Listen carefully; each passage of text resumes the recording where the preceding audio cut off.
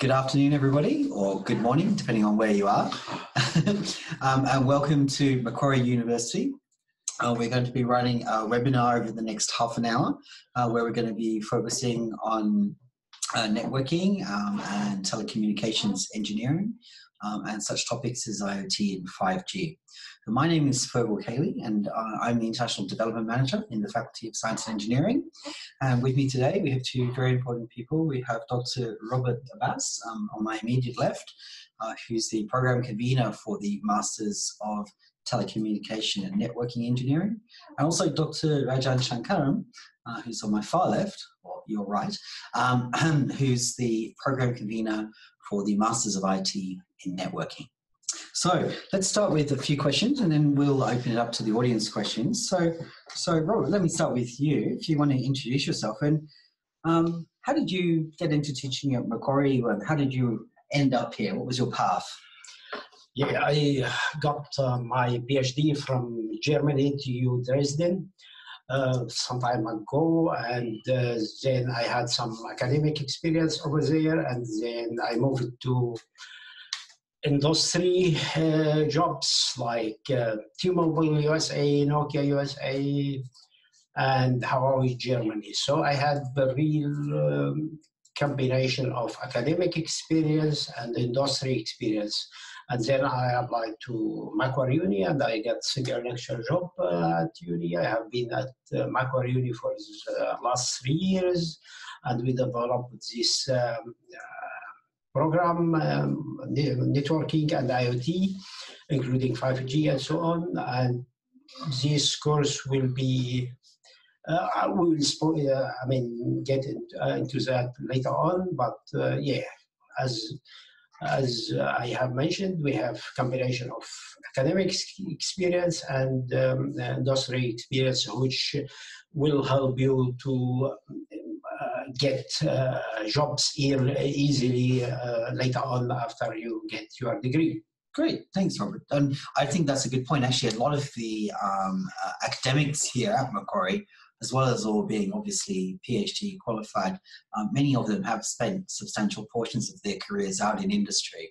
And I think that's one of the things that helps ensure that our courses and curriculum stay very up to date. So Rajan, how about yourself? How did you come to be here? Okay, I have a bachelor's degree in electrical engineering, so I was in the power engineering segment for a while before I got a management degree.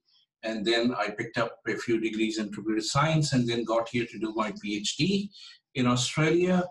And in the process, I've worked for a few telco companies in Australia for a while, and also in Europe, in Holland, for Oracle Systems. And then I became an academic first at University of Western Sydney. I was part of a research group, and the entire research group, believe it or not, moved to Macquarie University, as a result of which I came here as a lecturer, and now I'm a senior lecturer and program director. Great, thank you. So what, can I ask you both, because I mean, you, for your respective degrees, what are the kind of things that set Macquarie apart for your programs? What's unique about these programs compared to other universities? I would say for our Master of Networking and IoT, I think, or I'm sure about that, Macquarie Uni is the first one to offer 5G, not just from theoretical point of view, from practical and theoretical point of view, both 3GPP recommendation and 5G implementation scenario, because all based on 4G and LTE advanced. So, I would say we are the best equipped with knowledge and experience from industry around mobile communication, 4G, 5G, IoT, real life scenarios. Okay. And Rajan? Okay, Masters of Networking, which we offer here at Macquarie, is a fine blend of theory and practice. Our units cover state-of-the-art technologies in networking, security, both from the user, engineer, and service provider's perspective. We also have an internship program where the students get an opportunity to, intern in a real-world setting, in a company which we organize with the cooperation of the student. And there's a dedicated staff who handles the internship for the students. And you basically do, and you also get an opportunity to work on vendors' products in the lab. We have some state-of-the-art simulation tools, and we have networking gear, which is basically from HP and Cisco, which the students do get a opportunity to get their hands dirtied. Yeah, that's what sets us apart. Yeah. If I can add to my direction, we have online lab for with Nokia.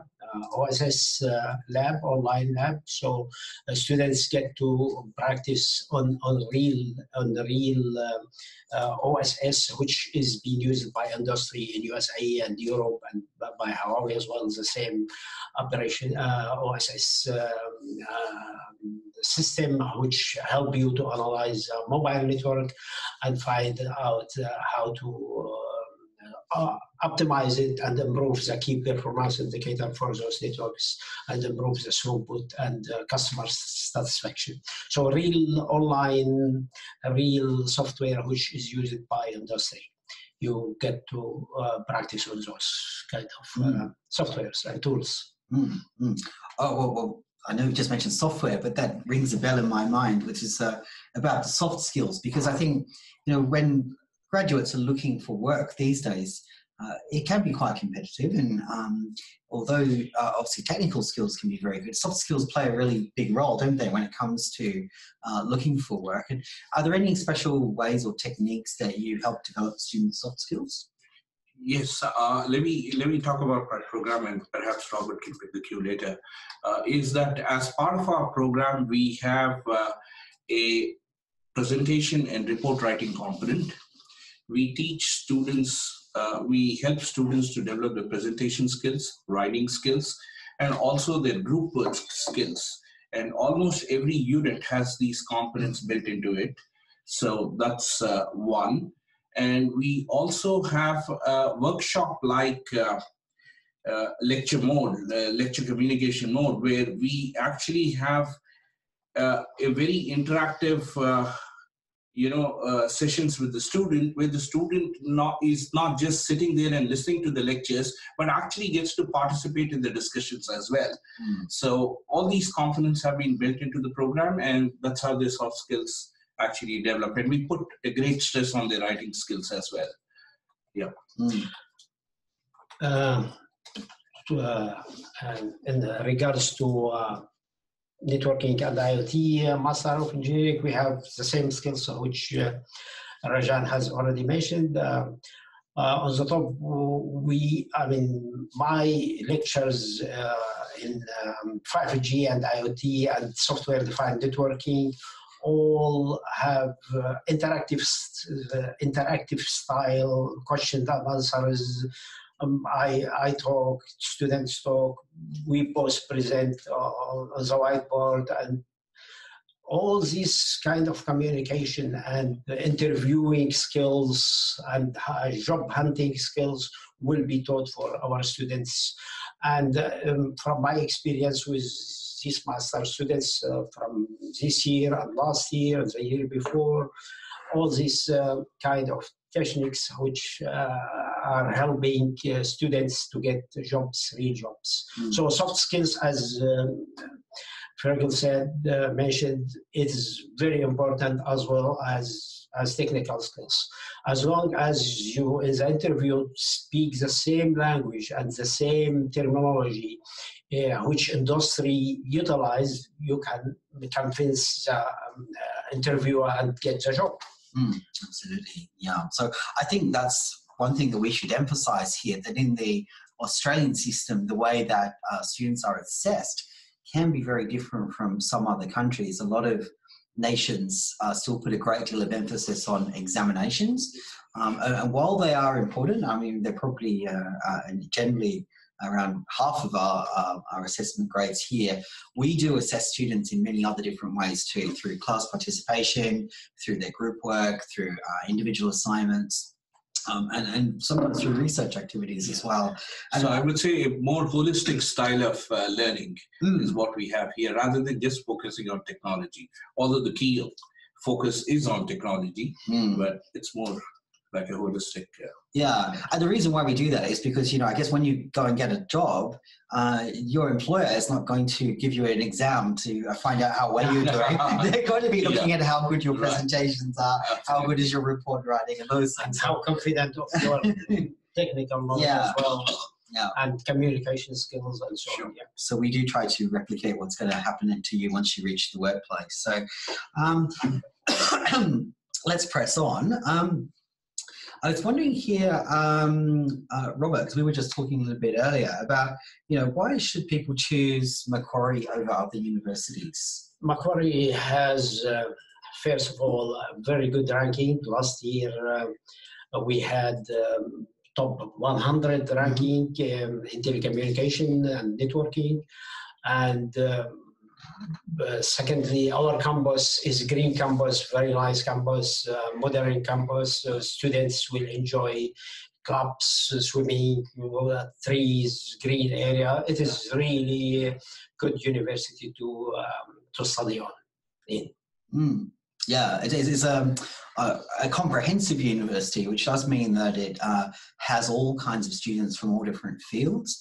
There are around 40,000 students here, and we are on a beautiful campus, as Robert says, about 15 kilometres away from the city centre, which sounds like a lot, but Sydney is so big that 15 kilometres, we're not even halfway to the edge. Exactly. And we're very fortunate, and we've got our own metro station here on the campus. So we can go directly from the campus to downtown. With driverless train. A driverless train, no less, and in about half an hour. Yes. Latest technology. Yeah.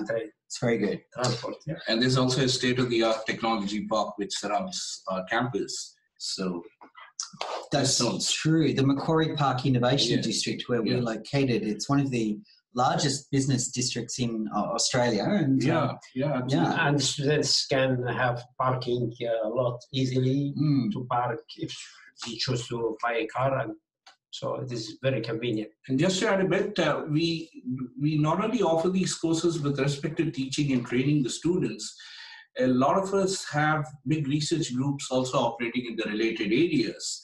So we have the necessary research skills as well available, people who have had a number of years of research and some industry experience who've been behind setting up these programs.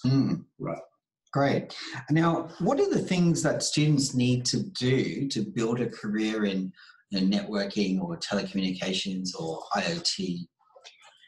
Yeah, I mean, for networking and telecommunication, 5G, IoT, students has, first of all, to get, fundamentals of data science, machine learning, basic communication, fundamentals of 4G, and software-defined networking as well. So we'll have 4G, one course, 5G, another course, software-defined networking, independent course, as well as we have new specialization starting next year, specialization in IoT. So we'll have units like IoT fundamentals, IoT security, IoT for autonomous systems like driverless cars, trains, drones, smart manufacturing, smart mining, all these automated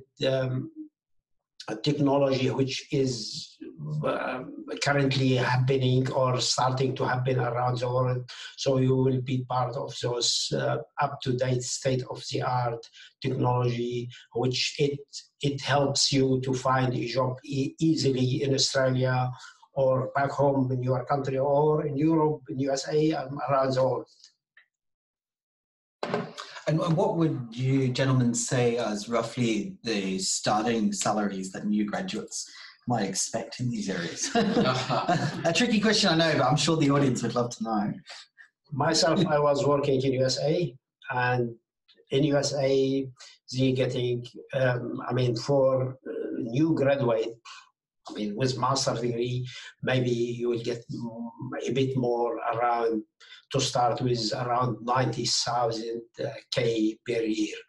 Once you get 2-3 years experience on the job, you can get up to 100,010 US dollars minimum per year. And in USA, is tax is not high as well, like here in Australia as well. So this is a salary in Europe, and Australia is very close for our graduates. So not a big difference in salary scales around Western countries. Yeah. Okay. Yeah. Well, I think we've been talking for just over 15 minutes now. So I think let's actually go to the audience and see if we have any questions. So here's the first one from Shashank. What is the difference between bachelor's in advanced information technology and just information technology? I mean, I can answer that one, or would you prefer to answer, Rajan? Advanced information technology just has more computing and programming content compared to just the information technology. It was also a bit more strong in terms of mathematical exposure as well. So that's what makes it advanced information technology. Yeah.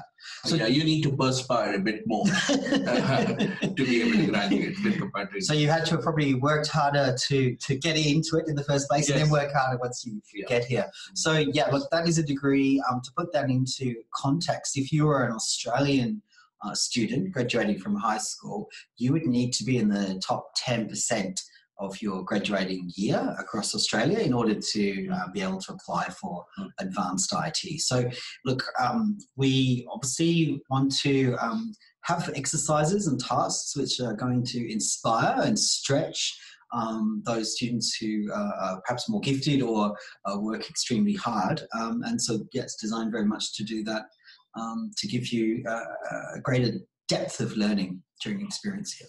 So can I work part-time during the course? So the answer to that is yes, you can. So anybody that comes to Australia as an international student, they are given a particular type of visa which allows for limited working during the semester time, which I think is stated as 40 hours per fortnight, but you could think of that as 20 hours per week on average. And outside of semester time, so once the semester is over and we finish the exams and it's break time, then you can work an unlimited amount of hours. So some students prefer to not work during semester and then work very hard during the holiday period. And others like to have something part-time going all the way through. I generally recommend to students that if you've not been to Australia before, you've got to get used to a new place, make new friends, get used to a new learning system. So it's generally better, really, if you can, to wait till your first semester is over before you really start thinking about working. And remember that the primary purpose of being here is to study and to get good grades, because you know, when you're going for that graduate job, your GPA matters. Your GPA matters a lot, at least the first job, right? Yeah. Okay, so how tough is bachelor's in IT course? Difficult question to answer. If you're really turned on and you're interested in learning, then I don't think it's very difficult. It's actually a very enjoyable experience. I really enjoyed my bachelor experience. I think it's the more fun part, really. Yeah, it's the more fun part. You have nothing else to worry about in life like mortgages and family. So I think it's a great time of your life. It's like, right, it's challenging. I mean, you got to put in some hours of work every week. I mean, if you're doing 3 or 4 units, really, university is your only life. You spend a lot of time in the university. But apart from that, yeah, really, it's if you're turned on, then it should be okay. Yeah. I don't think that, like, we don't set out to make our courses intentionally difficult so that students will fail them. We design them to give students the skills to succeed in life and in their career. So there may be things which are tricky or hard to grasp, but in general, I think things are fine. But what you will find here at Macquarie is that it's a very friendly university. So there's a lot of support and the academic teachers are all quite approachable. So that is probably one of the differences between us and some of the other universities here. Yeah. Question here from Mohammed Faizan. I've just done A-level computer science. Will this easily let me transition into this course? I would say from my perspective, and I'm not a computer scientist here, we generally find that students who've done the A-level examinations tend to be some of the better prepared students for university life. And the reason for that is the A-levels go into a greater level of depth than, say, things like the International Baccalaureate or the HSC here in Australia. So I have a question. He says, let me transition into this course. Is he talking about the master's program or the undergraduate? I think he must be talking about an undergraduate program. That's what I thought. Then that should suffice. Yeah, definitely. So from an anonymous person, how widespread is IoT for global jobs? Oh, I would say pretty widespread. IoT is, as you know, is part, came after 4G and 5G, on the horizon. Now we have started with IoT with 4G LTE. So as per 3GPP standards. So IoT jobs are this. You can find those jobs by all telecom companies around the world, because all those companies in Australia and in Europe and in Asia, in US, all have implemented IoT. So they need engineers to manage those kind of networks, and there are a lot of jobs around IoT. I think, from a layman's perspective as well, because IoT is, my understanding, is really enabled by the 5G technology. 4G and 5G. Yeah. And 5G is just starting to be rolled out now, isn't it? So as I would imagine that as the 5G spreads around the world, then the IoT will kind of float around with it. Absolutely. No, because I would say it's quite pervasive already, because we've been working with medical implants, in the healthcare industry. Everything works with IoT protocols and IoT devices, right? 3 years ago, IoT jobs started to they started to recruit more engineers. Okay, great. Thank you. And what can be the differences in the courses of the bachelor's in IT and bachelor's in CSE, which must be Computer Science and Engineering? Okay, to begin with, Bachelor's of IT is a 3-year degree. Bachelor of Computer Science and Engineering is a 4-year degree, right? That's a fundamental difference. Bachelor's of IT is not as rigorous in mathematical content as Computer Science and Engineering. And Robert can add on to whatever I'm saying. Bachelor of IT is usually associated with computing software. There is no in-depth coverage of the engineering and hardware aspects of computing, which is, I believe, what computer science and engineering would do. You'll do units like digital electronics and, computer architecture in greater detail when compared to bachelor's in IT. But there's a lot of programming in bachelor's in IT. I believe there's a lot of programming in computer science and engineering as well. Yes. Thank you. So now a question from Mark Torrefranca. Hi, do we also have a subject in cybersecurity that deals with perimeter penetration testing? Okay, which program is he talking about? Is he talking about Masters in Networking? If you're talking about Masters in Networking, cybersecurity units are available. There are few units core units in Masters in Networking which focus on security. In fact, security is covered in almost all units.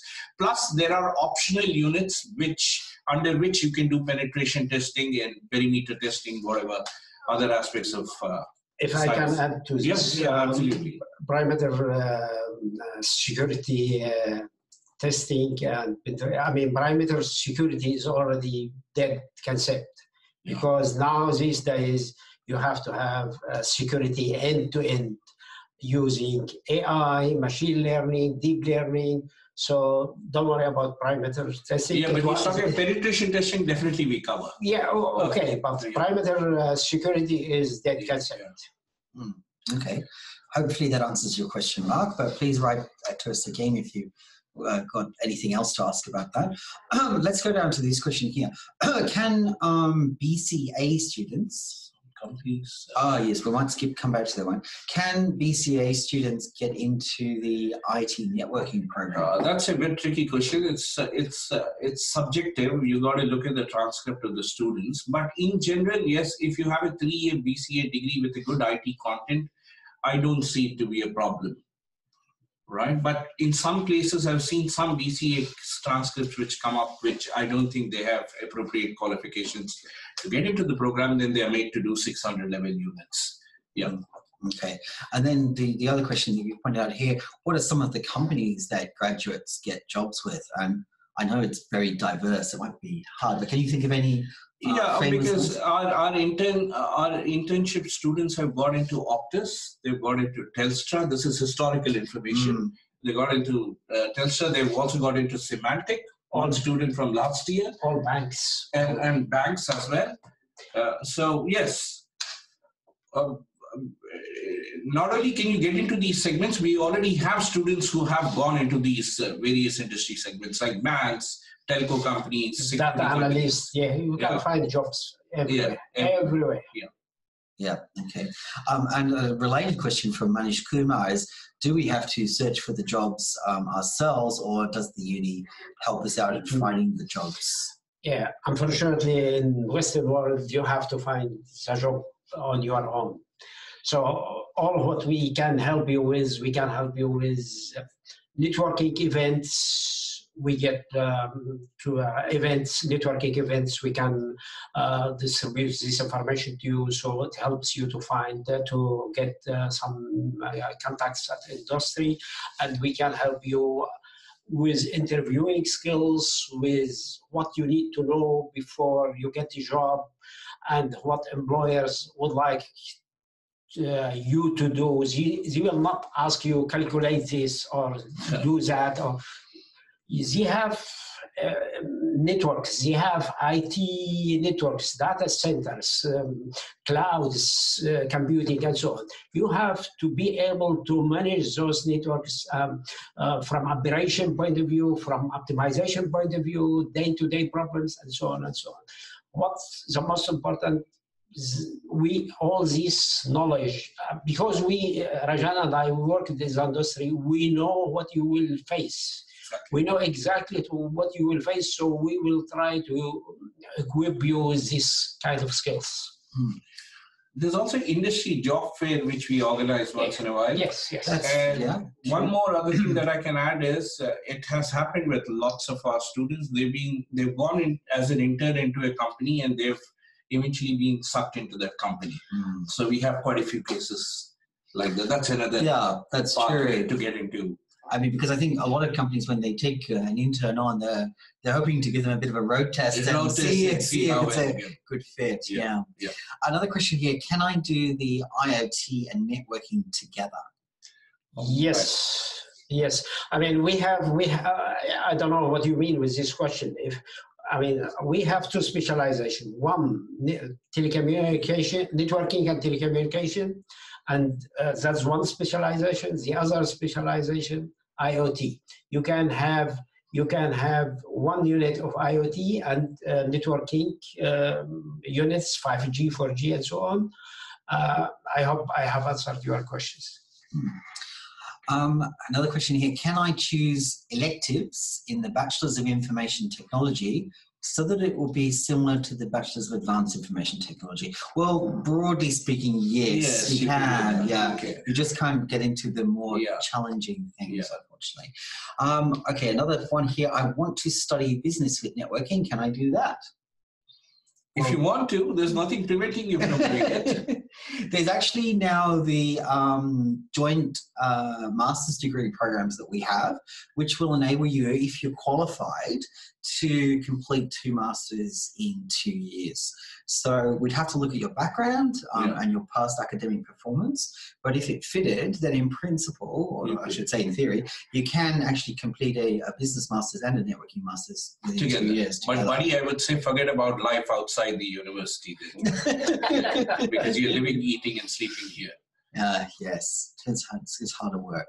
Okay. Somebody's asked here, what about the Masters of Information Technology in Cybersecurity? I can answer that. Yeah. What do you want to know? In fact, cybersecurity specializes in all the cybersecurity technologies which are current state of the art. You look at security protocols, you look at security from the hardware perspective, you look at security testing, you also learn how to configure and troubleshoot secure systems. So all these aspects are covered in Masters in Information Technology in Cybersecurity. I'm talking about that particular specialization. Plus, you also get an opportunity to do an intern in a company which specializes in security. Yeah. Okay, great. There's another question here that's I'll pick out from Batsuma. In terms of employment, which one do you see as being more favourable? And this is probably an unfair question to ask you. Like, would it be better for them to do like a Masters of Engineering or a Masters of IT? Right. Or does it not make any difference? Or are we going to have well, IoT, if you want, it depends upon what you want, right? If you want skills in IoT, I would say you should do IoT. If you want to gain skills in networking and computer networks, then you can do computer networking degree. I mean, they have slightly different objectives, although they are targeting a similar market segment. Yeah. Yeah. The question was Wi-Fi created in this uni? Yes, it was indeed. Yes, so, it was indeed. It was more than 10 years ago now. And, and the professors that set it up established a company and eventually sold it to the Americans.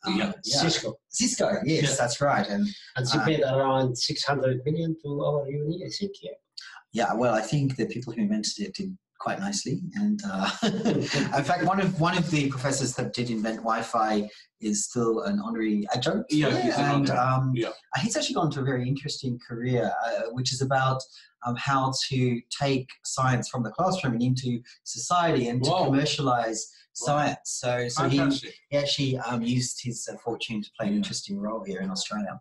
Another question here is the Masters of Coursework well designed for a student to pursue a PhD afterwards? If a student do well and get good GPA, of course he can straight away get into master year 2 and can go into PhD scholarship and so on and so on. So what we have is a Masters in Research program. It's a 2-year program. The first year serves as the coursework. So if you do an MIT, it's like doing 1 year of MRes. And if you do well in MIT with a good GPA, you qualify to do the second year of MRes, where you actually start working on a research problem and you have a dissertation component built into it. Okay, great. I'm going to move on to, I'm not doing these in the correct order now. I'm going to go to this one. How relevant is the course content compared to the current IT industry? I think we've answered it in we have a bit. I would add one thing to that is that when we create our curricula, we don't sit in a dark room and just pull it out of the air. We do actually consult with industry, and we have an industry advisory panel and committee that we meet with regularly. So when we're designing our programs here, the content is very much what companies are looking for. And I think if you may be familiar with the QS company that does a lot of ranking systems, they have one measure which I think is the time it takes for a graduate to find full-time employment after their graduation. And Macquarie is number 1 on that metric here in Australia, which I think we've always had quite good, graduate employment results. And it's because we've really been focused on what the employers are looking for out there. And you also just don't have the academics coming into the classroom and teaching. You have people, many of our adjuncts who are from the industry. We also have invited speakers from the industry as well. So really it's state of the art we capture. Okay. Here's one from Manish. How tough is it for an average student to pass exams? And for a student who doesn't like theoretical knowledge but loves to gain practical knowledge, would they find this a good place to be, or would they find it difficult? You want to answer that? This particular question sounds to that the engineer would concentrate more on technical knowledge. It is really good, and I am sure you will succeed in your professional life. but you have to take care of some fundamental theory as well. Yeah. But as long as you know the concept, technical concept, you will be fine. Yeah, and I think the same thing holds true for networking. It's a cognate degree, so that's why we say people from IT and related disciplines. It's a fine blend of theory and practice, I would say. It's we strike a balance between the two. So it should not be a challenge for a person like you, no. But I would want the student to be attentive and take his studies seriously, because if you focus elsewhere and say that I may not turn up to the lectures, but I'll just one day turn up to the examination hall and write my examination, then it may not work for you. You got to be engaged. Yeah, That's it. Absolutely. Just, I think we're about to run out of time, but there's a question here from Janathan Narendran. What is data science and what are the career prospects of doing data science? I would refer you, Janathan, we've done one of these actually specifically on data science earlier today, which will be available for viewing on the internet. So I would refer you to that video and have a look at that, because there's 30 minutes on about So data basically science. You're looking at databases, data analysts, business analysts kind of jobs. And there are plenty of opportunities in that segment, I would say, especially with the finance and banking industry and companies such as that. And I think the last question that we'll take today is, how many hours per week does a student have to self-study for the Bachelor's of IT? Bachelor's of IT. Well, I mean, look, what we can see is that when you're a full-time student, what the government expects is that you should be doing around about 40 hours a week of study. Yes, and how much of that is contact hours or class time and how much is self-study varies according to what program you're in and the level too. So I think you'll find at a bachelor level there's more contact time in the class because you don't actually know how to study at that point of your life. Mm-hmm. And when you get to a master's level and you've done 3 or 4 years of university study, you do have study skills and you are expected to be more self-reliant and independent. Yes, yeah. Absolutely. So, but I would say, I mean, budget at least 40 hours to be spending on studying per week. And I think a lot of people probably do more than that. I would say you probably do around 50, particularly if English isn't your first language. Absolutely. Because it will take longer. Yeah, particularly if English is not your first language, you've got to put in more work, certainly. Yeah. Okay, well, I think we're out of time. It's been 40 minutes now. So on behalf of the panel here at Macquarie University, I would like to say thank you all very much for your time. On whichever time zone you're in. And apologies if we haven't answered your questions. I think we got through about 90% of them. We wish you all the best of luck with your future. And we hope to see you here at Macquarie. In this beautiful campus. In our beautiful campus. Okay. Sunny city. All right. Goodbye, everybody. Bye. Take care.